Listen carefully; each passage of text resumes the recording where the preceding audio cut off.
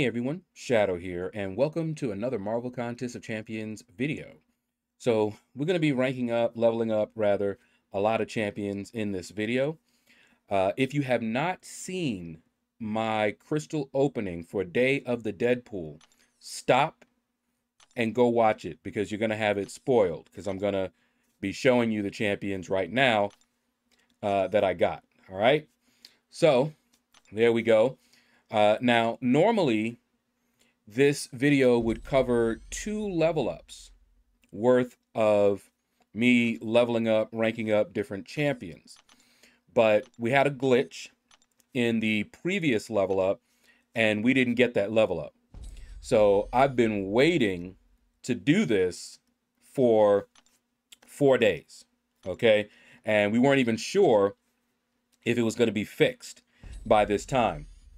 So you had a lot of people that were waiting for that level up because we want to get everything we can get out of, our leveling up. Now, some people don't really care. They don't, wait for level ups, but I do. I want to get everything. I want to be as efficient as I possibly can. All right. So you can see here, first one that I'm taking up is Tigra. Now, Tigra is a very good champion, but she also has a high skill cap. I don't know how to use her to her fullest, but I do want to practice with her. So by getting her as a 6-star, gives me a little bit more motivation. Also, she has a awesome synergy with Kitty Pryde. Okay, so lovely, lovely, lovely, lovely pull. Next up, we've got Odin. Now, I was ecstatic when I pulled him because I wanted to get him. He just was in the arena, the basic arena, and the scores were crazy. People missed, but one of the reasons that people wanted the 6-star Odin over the 5-star is because there's a significant difference in his pre-fight strength. So the 5-star, if that's all you have, is fine, but the 6-star is way better when it comes to those pre-fights, and that's usually who people want. Why people wanted Odin for those pre-fights. So I pulled him. I didn't have to grind for him. Sorry for everybody that did, but I'm happy to get him. So I took him up to 25, and then we've got Airwalker. Maybe he'll get a buff one day. Right now, he's horrible. I don't even like using him in the arena, but it is what it is. He is another champion, more points in the arena. And again, one day, maybe they will give him a buff because he needs it. He needs it badly. All right, you see me, I'm trying to be a little efficient. Not too much, but just a little bit efficient here. You see I have a 1 to 2 generic rank up gem, so I can use that on somebody. Now, next up is Red Hulk. Red Hulk, I remember Frojo34 pulling a 6-star Red Hulk a while ago. And Red Hulk was probably at that time one of his better pulls. He had had phenomenally bad luck for a long time. And I remember him asking, should he take that Red Hulk to rank 2? He ended up doing it. I thought he should wait. But Red Hulk is a beast. Now, one of the things I found out about Red Hulk is when you're going up against someone like Mephisto, that aura, Incinerate aura, you need Red Hulk awakened with a, decent sig if you don't want to take damage there. All right. Unawakened Red Hulk is going to take damage from Mephisto's aura. All right. And now we've got, Moon Knight, who is not terrible. It was a novel idea what they did, having the actual phases of the moon affect him. So, that's pretty cool.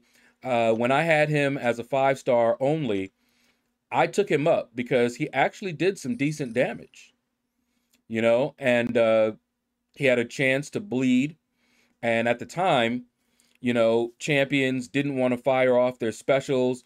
So any champion that could do a lot of damage or damage over time was desirable, because when they didn't want to do that, I would still be able to get them down, even if they wouldn't fire anything but their special 3.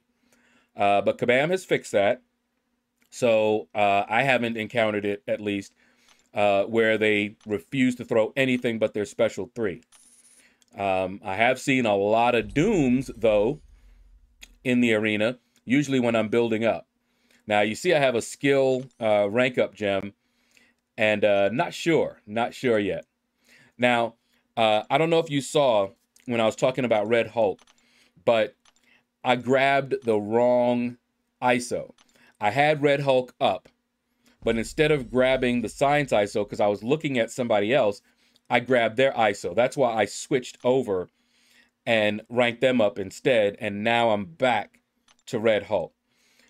Just, you know, so that you know what happened there. You know, I was sitting there just like, oh, man. I was like, okay, whatever. Because it wasn't like I wasn't going to rank, you know, level them up. You know, I just was going to do him next and grab the ISO for the other one because I was thinking about them. But in any case, they both got leveled up, so it's not a big deal. Now, of course, by the time you're seeing this video, I've already ranked up another champion. And you should know who that is. And I'm referring to Mystery Rank Up Theater episode 51, if you're curious. So, but in this one, now I claimed the Scarlet Witch, Sigil Witch. That was something else I was waiting to do during the last level up. But now here, I leveled him up a little bit just to get the objectives. But what I ended up doing with this anti-venom, I didn't level him all the way up because I already had enough in this level up to get the 1 to 10%. And you really don't get anything by going even higher, you know. But I leveled him up, and you can see I was short some catalysts. So I was like, you know what? Never mind. I'm not going to do that right now. Then shortly after the level up, there was a science advancement. And I was like, you know what? I normally don't take up my champions, but I'm going to do it. I'm going to do it. So there wasn't a level up on. There was a science advancement. I dumped Sigs, maxed his Sig out, and leveled him all the way up to 4 during that science advancement. All right, so you can see here, that's what I have right now for the level up. And you already know I like to put up, you know, like 130 or more. This might be enough, but I like to put up more than that. Just to be safe, you know, I like being super safe. Okay, so you can see the 2 that I have left here. And I have seen a lot of good stuff on this Sigil Witch. She is not just a trophy champion like I assumed she would be. So she's actually pretty good. Now, is she going to replace, you know, a lot of the other champions that I have that I use most frequently? No. But I have seen that she is a decent champion. Okay, and you see here I have to sell some ISO to make some room. I had claimed too many of the cosmic, but you know, I have a lot. I have a lot of them, and you can see I have those big boy tech ISO, and not going to sell those. All right, so we just continue leveling up Sigil Witch, and I'm not sure. I had originally planned to do this. During that other level up, I was going to claim her, make a video showing me claiming her, and taking her to rank 2. I was going to do that in like a mystery rank up theater. Claim, rank her up, all the same. But then I was like, you know what? Maybe I'll wait a little bit and see how I like her, because I do run suicides, and a lot of what I saw people doing, they had MD, Mystic Dispersion. I have it unlocked, but I don't use it because I run suicides, and there's just not a lot. And I also have Deep Wounds maxed out. So because she's not one of my main champions to use, my masteries are not going to be advantageous to her. So I said, you know what? Let me wait for a little bit and see if I like her enough to switch it out. And you never know. There might be an encounter where she is perfect for it, and I have to redo my masteries, get Mystic Dispersion, just so I could do that, and use her for whatever encounter.